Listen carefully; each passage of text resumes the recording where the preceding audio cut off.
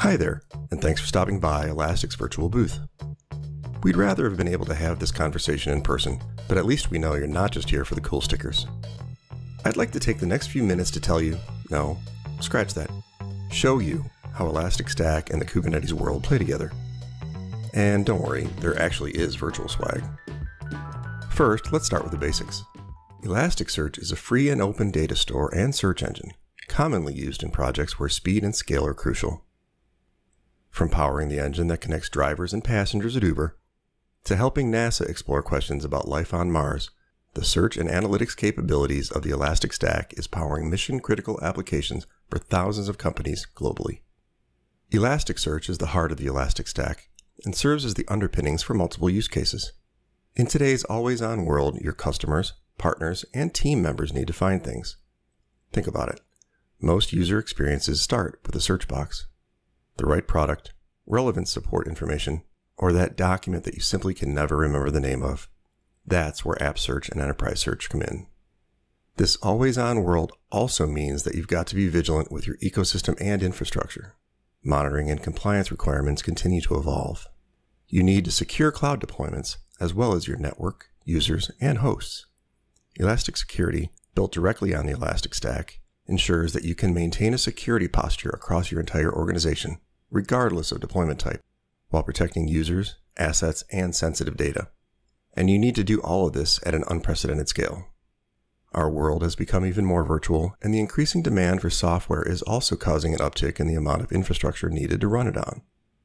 Whether that infrastructure is self-managed, in the cloud, or, most commonly, a bit of both.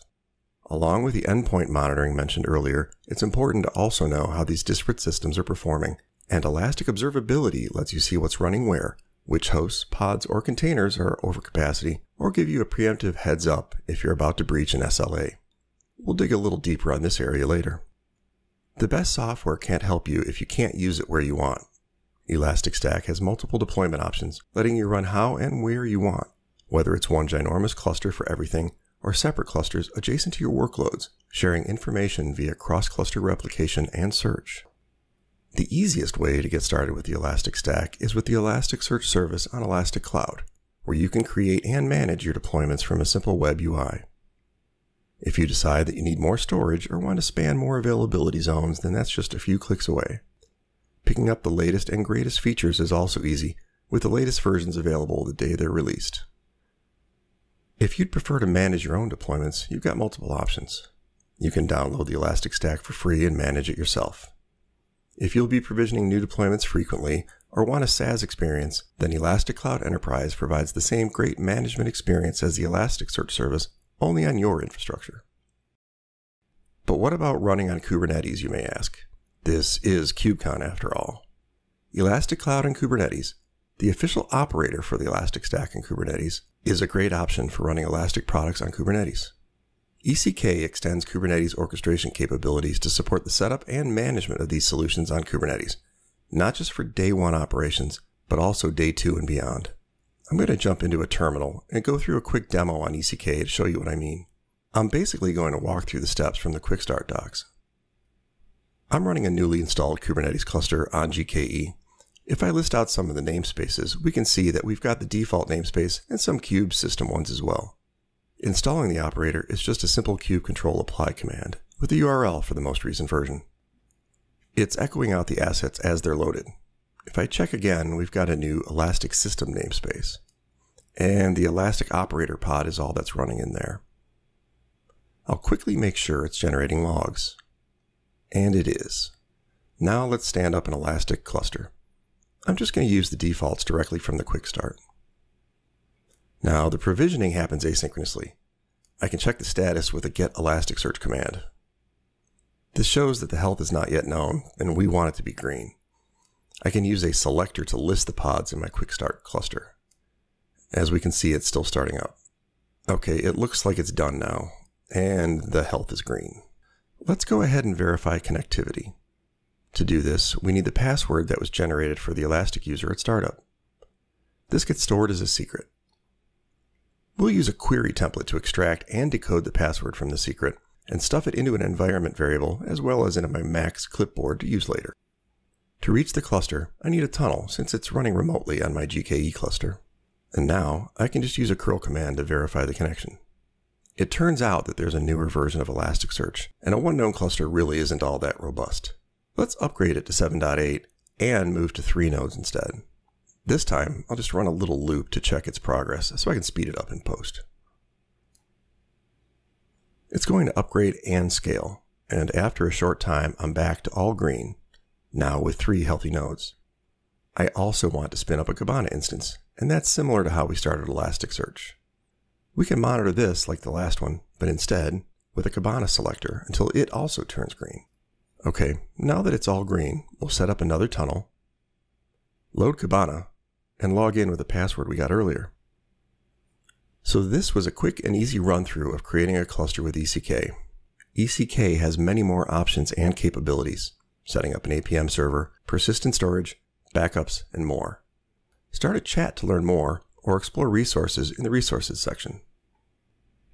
Earlier I mentioned the importance of monitoring your infrastructure. As we've seen with Elasticsearch and ECK, cloud-native deployments are dynamic. Applications come and go, they scale up and down, and with CI/CD workflows, they're constantly evolving with new features and fixes. With a dynamic app ecosystem, we need dynamic monitoring as well. Mixing and matching static monitoring with an ever-changing application stack negates that goal of agility and hampers evolution. Kubernetes and Docker provide mechanisms that allow you to add metadata to your application stack. These hints and labels allow you to describe the jobs when deploying or scaling applications or services. This metadata is also a perfect way to trigger automated monitoring for new or changed services through automatic discovery.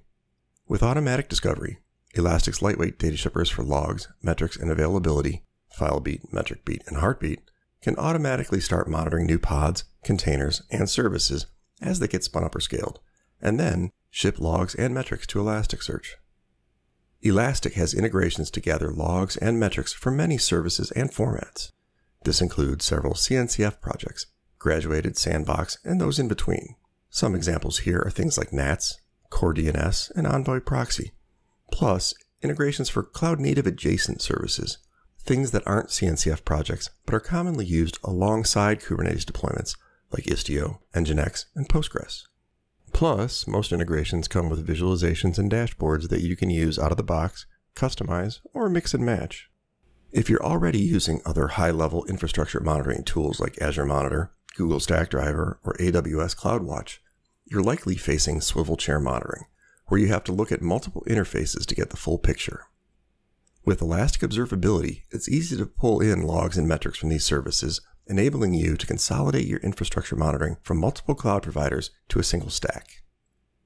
Prometheus, a CNCF graduated project, is another tool commonly used to gather, query, and serve metrics in Kubernetes environments. Pulling them into Elasticsearch allows you to chart them alongside your other metrics, along with the logs and metrics from your infrastructure, apps, and services, with recently added support for PromQL queries. Logs and metrics let you see what's happening at points in time. For even more visibility of your full stack, you can enable application performance monitoring.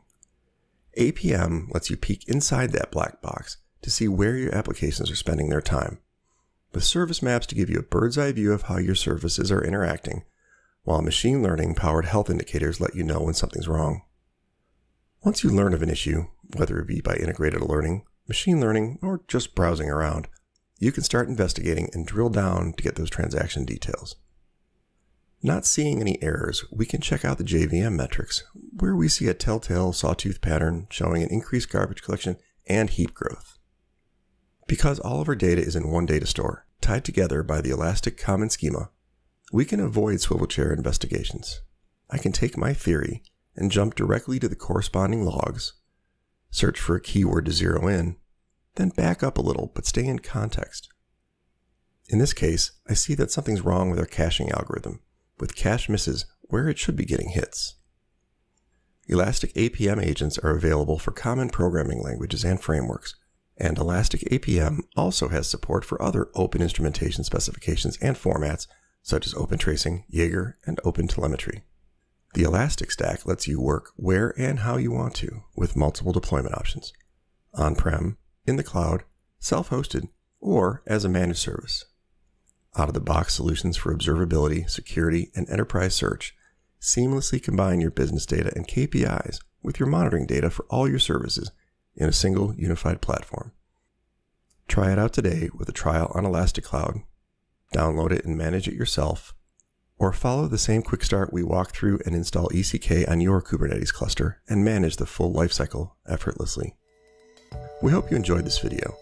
Check out the resources pane for more information, and if you have questions, start up a chat. We'd love to hear from you.